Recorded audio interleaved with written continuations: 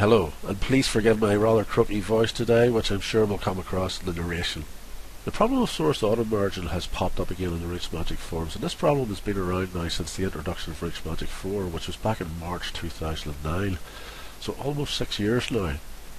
Now, historically, Rootsmagic had a good reputation for listening to their users and responding to problems quickly, but in recent years this has slipped in my opinion, and that's leaving many essentially small problems and unfinished features just not being addressed.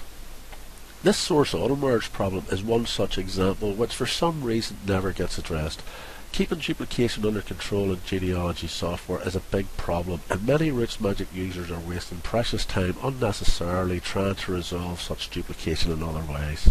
In the Rootsmagic blog back in 2010, Bruce Busby reported, and I quote, "Fixed problem where some identical sources wouldn't auto-merge." Well, that is certainly not the case, and I will demonstrate that now in the hope that Rootsmagic does finally fix this problem. I'm going to keep this very simple, where the issue of any slight differences in the source can be dismissed, as the source I will be using is going to be created through an automated process. So here I have a spreadsheet with 10,189 marriages, which was extracted from a database. So that gives us 20,378 individuals. I'm going to create a GED column, imported into Rootsmagic, so each individual will have a birth event and a marriage event, so that adds up to 30,567 expected events. Each marriage event will have the same identical source and of course a different citation, so I'm expecting 10,189 citations, one for each couple's marriage event. So let's create the GED column and import it into Rootsmagic. Here you can see the code. The source citation is here with the variables that are being written out to it. The actual source is here, so it's identical in every single case, and even the source template at the bottom is it's going to be identical as well. So let's create that. The GEDCOM has been created. I'll flick back to Rootsmagic now. So here's our GEDCOM file. Just select that. We've got a brand new database, nothing else in it, and we'll open that. Don't want to add any additional sources, just let's chuck away at that. Okay, so we've got alternate names and all that was all put into the code. So let's have a look at the file properties. So what did we say earlier? 10,189 individuals, that is correct. 20,378 people, that is correct, and 30,567 events, again, that is correct. So everything's perfect at that point. So without touching anything, what I'm going to do now is I'm going to export to that GEDCOM, okay? Just leave everything at default, exporting everyone, off we go, and we'll export it to here, text file 2. So what I'm going to do now is I'm going to import that again onto the existing database. So everything's going to be identical. Nothing has been touched. Nothing has been edited. So let's go and find the file. So text file 2. I'm just going to do combine into this database. Nothing additional here. And off we go.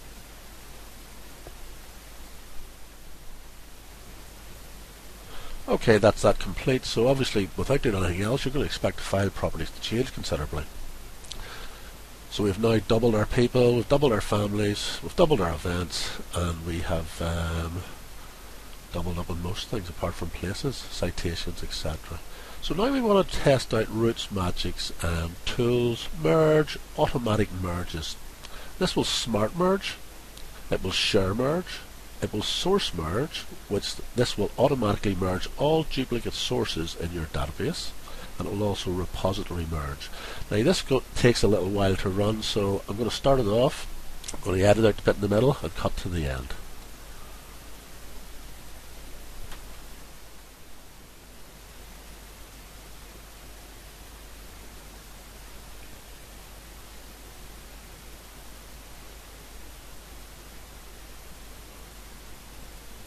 Okay, so that's all the auto merges run. So what are we expecting? Well, I'm expecting the original file properties. So 20,378 people, 10,189 families, 30,567 events, and the citations, of course, should be back down to 10,189. So let's have a look. So we go to properties. Well, no, we can see we still have the two sources. The citations are still doubled at 20,378. Okay, so it didn't merge those. Let's have a look at the source list. You can see there's the two identical sources here. You can see the right hand pane up, certainly nothing changes. We know they're identical because they were created in an automatic fashion. So let's try the auto merge button, which should merge these sources. The answer is yes, and it doesn't. Okay, so the other option that we have here is to manually merge these. So let's do that.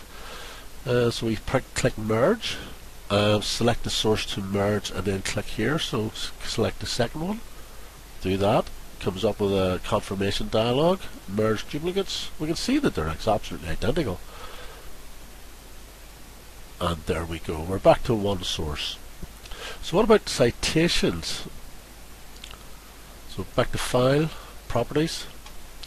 We have one source, but citations are actually still up at 20,378. Okay, I can hear Rootsmagic now saying, oh, you have to try database tools, that'll probably fix the problem. So let's go through that. So database tools, we'll run them in the order that they're designed to be run in. Okay. Okay.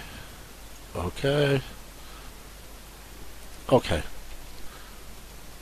Let's have a look at properties now. We still have the 20,378 citations. Let's have a look at one of the individuals. Yep, there's the marriage. It's got the two identical source citations. So that hasn't been cleaned up. And therein lies the problem. That's what people are complaining about. That's what's been on the forum for the last 6 years. And it really does need to be sorted. What else can we try? Let's try one last thing. We'll export this file. Okay, export everyone. And we'll export it to. So we'll send that out. And then we'll see if we can import it into a fresh new database, whether we still have the duplicate citations.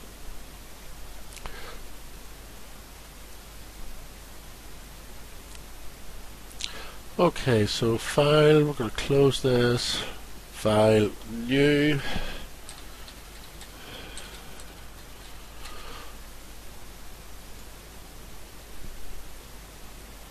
Okay, completely blank database. We're going to import the GEDCOM, which we just filed. We know where it is. So tester GEDCOM final.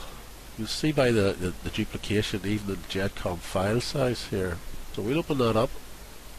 Nothing else there.